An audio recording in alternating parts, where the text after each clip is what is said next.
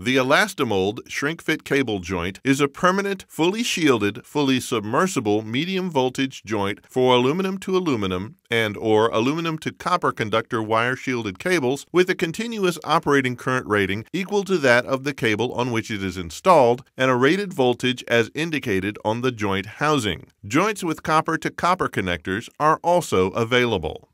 Danger: all apparatus must be de-energized during installation or removal of parts. All apparatus must be installed and operated in accordance with individual user, local, and national work rules. These instructions do not attempt to provide for every possible contingency. Do not touch or move energized products in the work area. Inspect parts for damage rating and compatibility with mating parts. This product should be installed only by competent personnel trained in good safety practices involving high-voltage electrical equipment. These instructions are not intended as a substitute for adequate training or experience in such safety practices. Excess distortion of the assembled product may result in its failure. Failure to follow these instructions will result in damage to the product and serious or fatal injury. For more information on parts, installation, ratings, and compatibility, call the nearest Elastimold office.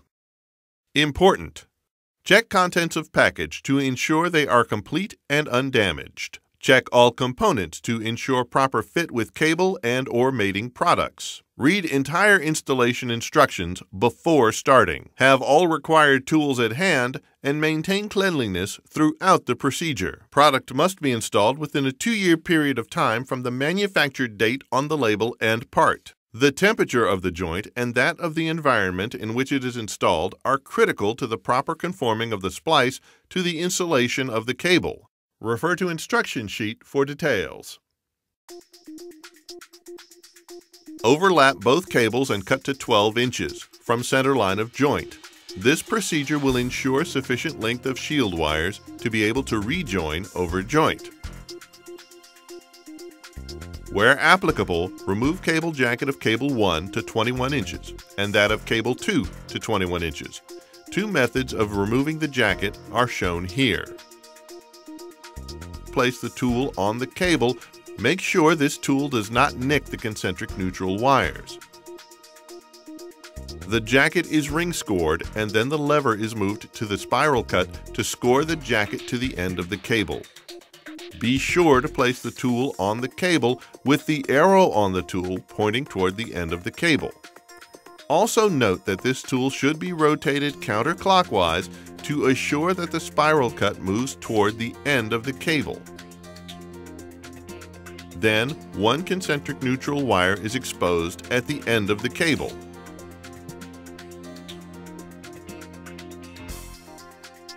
The jacket is then peeled from the cable end to the ring score. Method 1 is used on copper tape shield and other non-concentric or flat strap neutral cables. The jacket is ring scored. Then, one concentric neutral wire is exposed at the end of the cable. The neutral wire is exposed about 1 inch where the neutral winder is attached. The neutral wire is wound to the ring cut. The jacket is removed, exposing the neutral wires.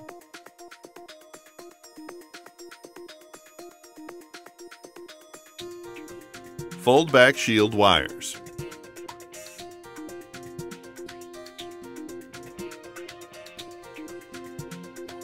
Cut both cables at center line of joint.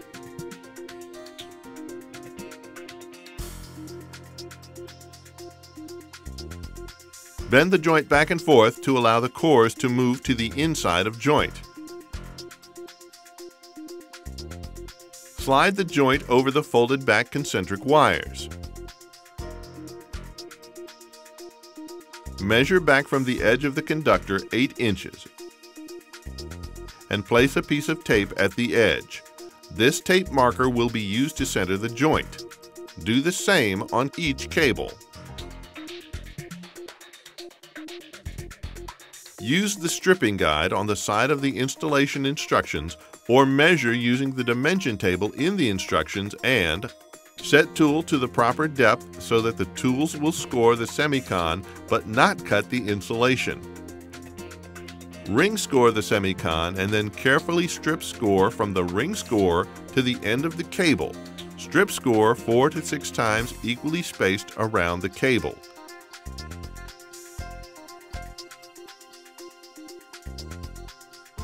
Carefully remove the semicon, making sure that the semicon is not lifted at the ring score.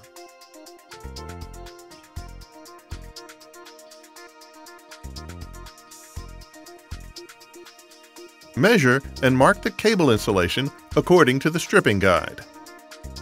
Next, set the depth of the insulation removal tool to assure that it does not nick the conductor.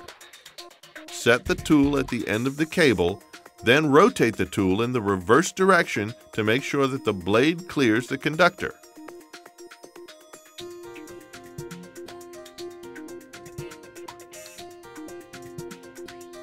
Remove the cable insulation to the dimension in the table.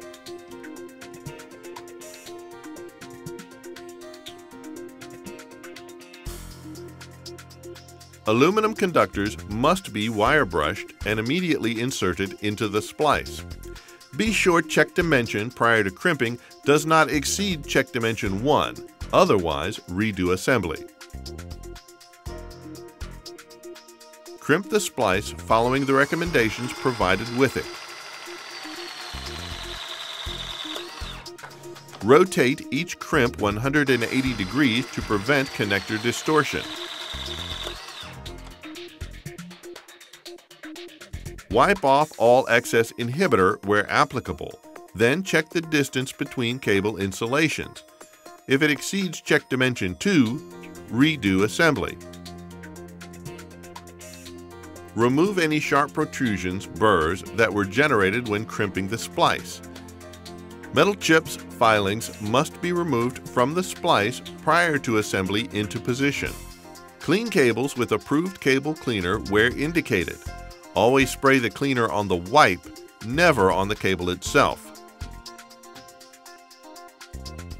Lubricate in the direction of arrows to provide a buildup or ramp of lubricant at the edge of the insulation shield.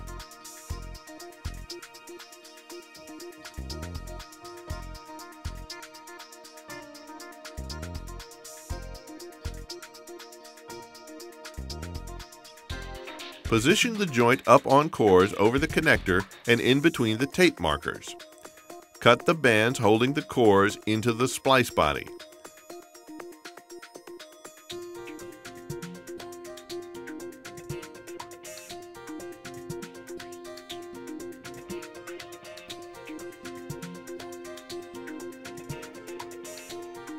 Squeeze the joint body in the middle.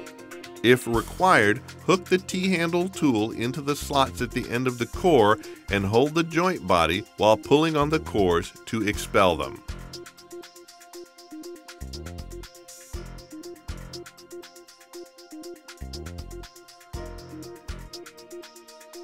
Once both cores are expelled, the joint body needs to be centered between both tape markers. Remove the tape markers from the semiconducting shield of the cable.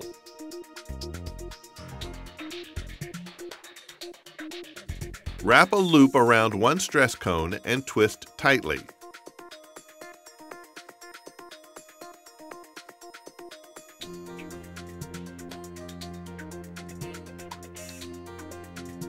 On the other end, wrap a loop around the stress cone and twist tightly.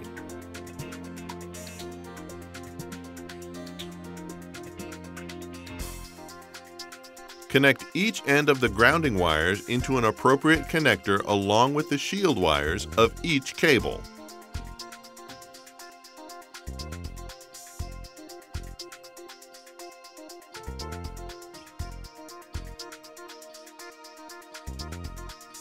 Crimp concentric neutral connector.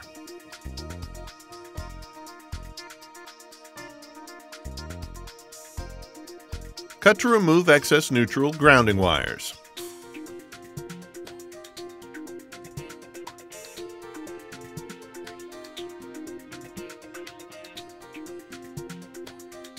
Reconstruct cable jacket per owner's requirements. Then the installation of the shrink-fit cable joint is complete.